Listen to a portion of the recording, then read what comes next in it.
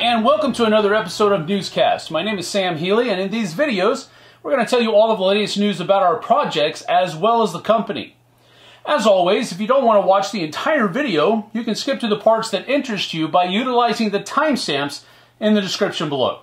For general news today, I ran an Anastyr demo with Andrew from Brews and Board Games through Tabletop Simulator on Monday night, and I think you can check it out on his YouTube channel. My wife Jessie and I will be live streaming a 2-player game of Anastyr on Thursday morning this week, and I'll be doing an Anastyr-focused live Q&A on Friday. So keep your eyes open for those. Now we do have a bit more information on a few of our own projects though, so let's get to those. For Solomon Kane today, we have some great news. The recast Maryland miniature replacements have reached the hub and are currently undergoing some quality checks before being sent out. As a reminder, you don't need to contact us in any way for this replacement mini. It will be sent out automatically to all backers since it was a miscast. For Enchanters today, we have received the white samples for the retail print run of Enchanters and for Darklands, the expansion. As you can see, all of those here. The reprint of the cards and dividers are also being done during this print run, but as we've already produced them once, we won't be getting the white samples of them again. Now, we're also reworking the boxes for the single Kickstarter exclusive decks that we will be carrying on our eShop, but the final design is still forthcoming, so I don't have any pics of those to show you. All in all, though, we're simply trying to exhibit forward progress for you customers. For Super Fantasy Brawl today, we wanted to report that the French replacement cards for Round 2 have reached the hubs and are also currently undergoing some quality checks before being shipped out. So for those of you who are waiting on those, it shouldn't be very long now. As a reminder, you don't need to contact us in any way for these replacement cards. They will automatically be sent out to all backers who purchased a French copy of the game.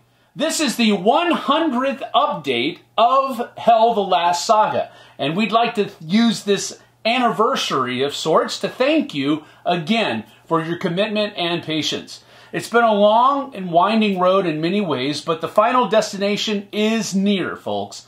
The feedback from the playtests the last few months, in addition to having opened our eyes to some final ergonomic adjustments, has been a huge encouragement for us. The enthusiastic feedback in terms of narration and atmosphere has strengthened our resolve to have given ourselves the means and the time necessary to carry out this huge and unique project.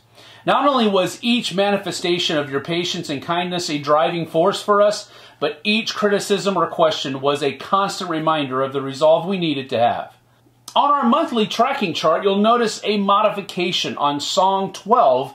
As you can see, we've decided on a final cut in this final book, dividing it into 2 scenarios. This modification was necessary to focus the different possible conclusions and to avoid too much divergence in the paragraphs. We hope to present you with a new tracking chart next time, focusing on the completion of the production, packaging, and delivery stages of Wave 1.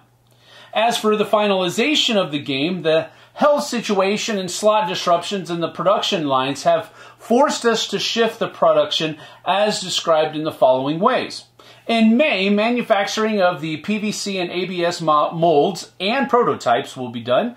In June, the injection and manufacturing of the miniatures and tokens will be completed. July will see the delivery of printing files to the factory and the processing of those files.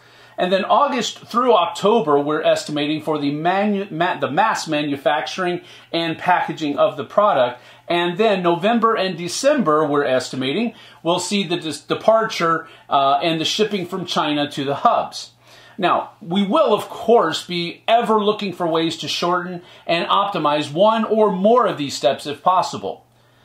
Concerning your questions about the packaging, for example, will we have boxes for the sleeved cards and how is the deluxe storage coming along and so forth, the factory will propose solutions that we will share with you at the end of the manufacturing stage of the miniatures, which is currently scheduled for completion in June.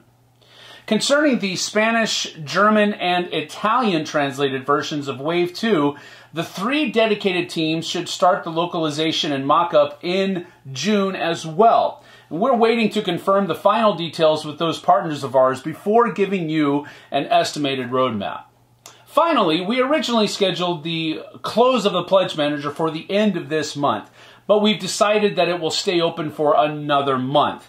Now, last time we left you with an enigmatic diagram found in the rubble, and some of you had your imaginations running wild, so we're curious to hear what you think about this.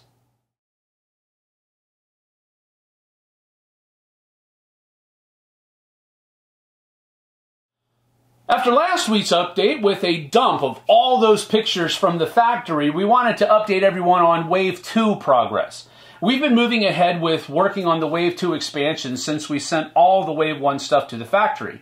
We have finished playtesting for all of the expansions and are currently aggregating feedback from the playtesters. Apart from some typos and symbol clarity that we needed to tweak and the rebalancing of a couple of bosses, things are looking very good. Color of Madness has also received great feedback from our playtesters and has reportedly been a welcome change of pace for them. So we just wanted to make sure that everyone understands that we are still on the move with Darkest Dungeon. If you've not already done so, I'd like to encourage you to check out our Anastyr Kickstarter that is currently live and will run until Friday, May 6th. We've just released a couple of awesome updates detailing no less than 3 of the planned expansions for the game, and they're all off the chain. We've released images and updates for the Primordial Jungles, the Bone Swamp, and my personal favorite, the Kingdom of Stonehills. Each area revealed includes 2 new heroes and a ton of content for each new area, including no less than 3 levels worth of new enemies.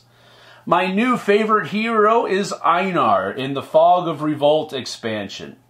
We have a lot more in store for this project, and we're glad to see the stretch goals continuing to fall.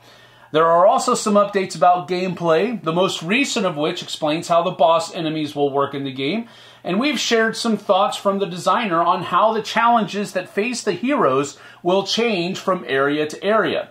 It's turning out to be an awesome ride, and it's going to be an even better game, so we hope to see you there before the campaign comes to an end on Friday, May 6th. Now remember that Leo will be live tomorrow at 6 p.m. GMT, 1 p.m. Eastern Time on our YouTube channel with a live Q&A in English, and at 8:30 p.m. Paris time with a live Q&A in French. So tune in if you have any questions at all, or if you just want to see what wonders he might be able to show, because he's got the hookup, y'all. As mentioned earlier, I'll be back to normal this week for my 2 videos on Thursday and Friday at 10 a.m. Pacific time, so be on the lookout for those too. That's it for today, though. Once again, stay safe and play some games while you're at it. We'll see you guys and gals on the flip side. Take care.